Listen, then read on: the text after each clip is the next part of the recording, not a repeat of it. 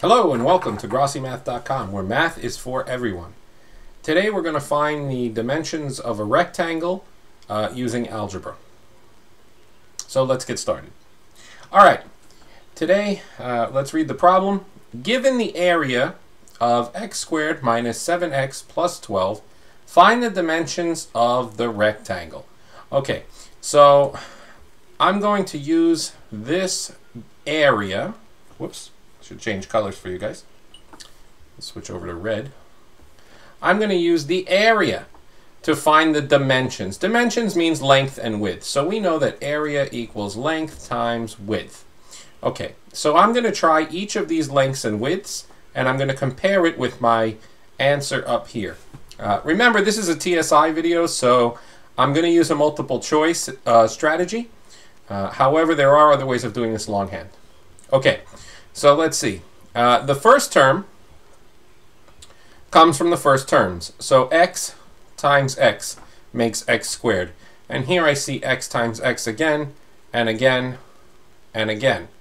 So my first term did not help me. Okay, so now let's check the last term. Again, this is a good multiple choice strategy.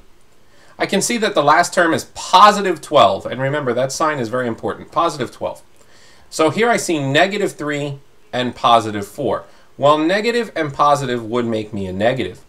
Okay, so the last term comes from the last terms. Therefore, negative and positive will not result in a negative, and so that guy is out. Negative and negative would result in positive, and 3 times 4 would result in 12, so B is still in. Positive and negative would have made me a negative, so that is out again. And positive will make me a positive. So here and here, I see two good answer choices to choose from. So now it's time to narrow it down. Okay, so to narrow it down, we're going to look at the final choice, which is negative 7x. That's the middle term. Okay, so to check the middle term, we can do a strategy called drawing the smile. First, I'll do choice B. X minus 3 times x minus 4, and we can draw the smile here, right there. Negative 3 and x make negative 3x, and then we draw the other part of the smile right there. Negative 4 and x makes negative 4x, and then you combine these two. So when you combine them, negative 3 minus 4 makes negative 7x. And I can see that that is a perfect match for my middle term, and therefore B is my correct answer. And the reason it's correct, again, is because I checked the first term with the first term, the last term with the last terms, and the middle term with the smile method. So B must be correct.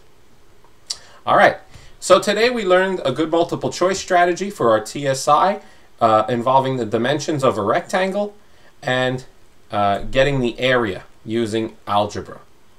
All right, so thank you for watching. I hope you enjoyed this video and learned something, and have a wonderful day.